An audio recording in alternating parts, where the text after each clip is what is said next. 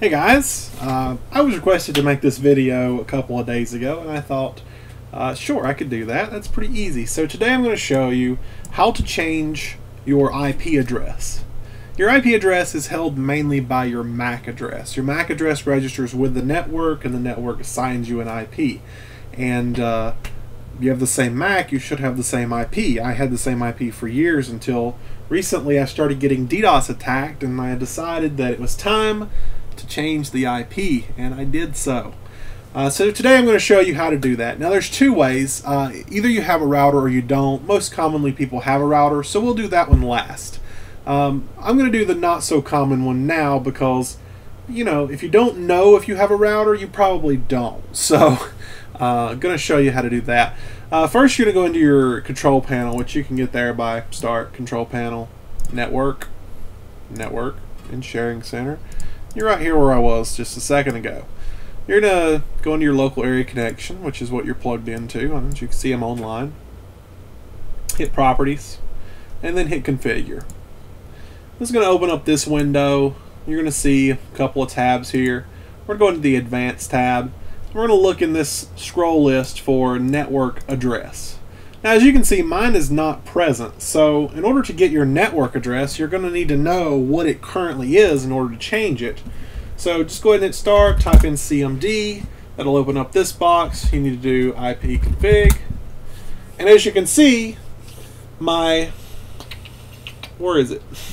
I think you have to do IP config -all. Yeah, there we go. IP config -all. And as you can see here, you're looking for your physical address. Now you want to make sure you're on the right card. I don't have any other cards except for this one, Ethernet controller, local area connection. So my physical address, as you can see, is BC5F, F4, blah, blah, blah, blah, blah. So basically what you're going to do is you're going to come over here and you're going to type that. BC5F, F4, 8C9, B5F. Wow, did it already know that? Was I typing for no reason? Maybe not. I don't know. BC5F 8C what? Okay. That did not work. BC5F F4 8C 9B5F. Now, when you have a MAC address like this, it's a little weird. It's got a lot of numbers and letters and letters and numbers. The easiest way to change it is to just change the last number. Now, obviously, the last character is a letter. So I'm going to go to this 5. I'm going to change it to 4.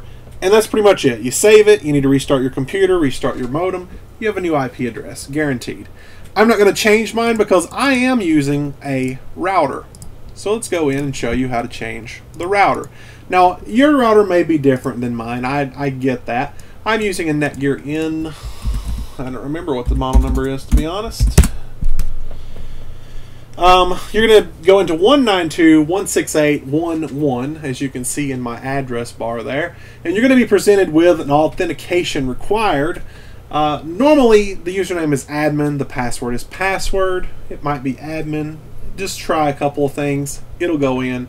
Mine is automatically remembered because I've already changed mine. I'm on the N600. Wow, okay. So you're going to come up here and it's going to obviously check for updates. In this particular router, we're going to go into basic settings. Yours may be a little bit different and you might have to search around for this particular setting, but as you can see, router MAC address is right here.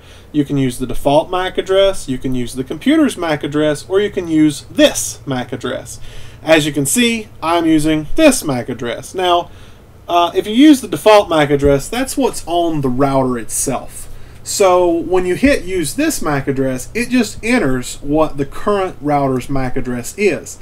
For this, as you can see, it's all numbers at the end.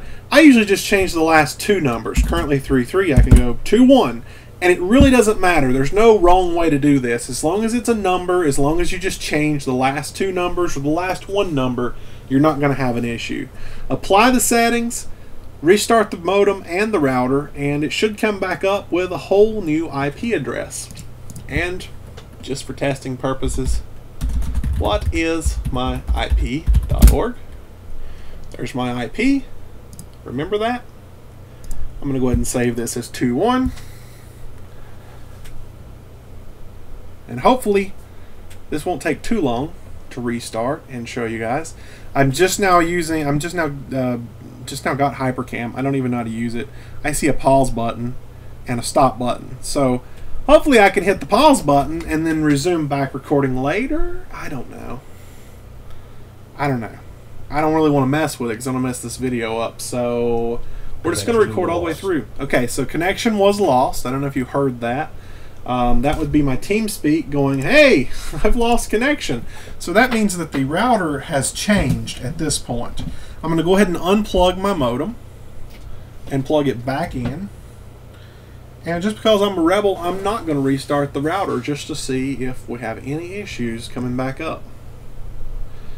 And then while you're waiting, you can jump around here to router status and see the current. Nope, wrong one. Connection status. See the current IP. Obviously, there isn't one, so we'll just keep renewing. And there was my old IP. So we're waiting on the modem. It's actually not booted up yet. Almost done. Almost there.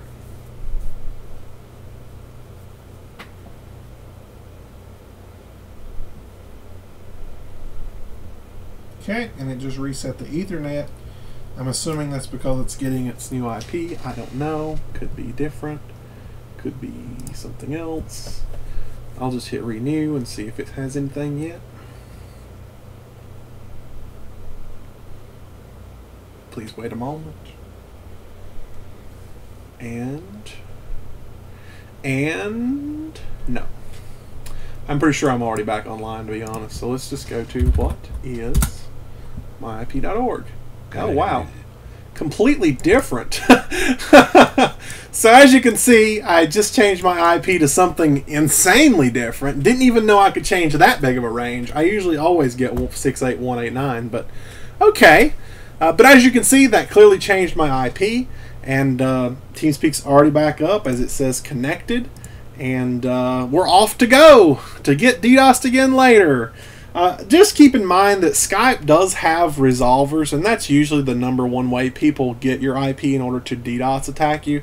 The easiest way to deter them is to just show as invisible, because they don't know that you're offline or online at that particular time, so they think that you're offline. They're not working as hard to hit you. But whatever. There's an easy way to change your IP. Hopefully this helps. If you have any questions at all, feel free to leave a comment. I'll try to help you out the best I can. Thanks for watching.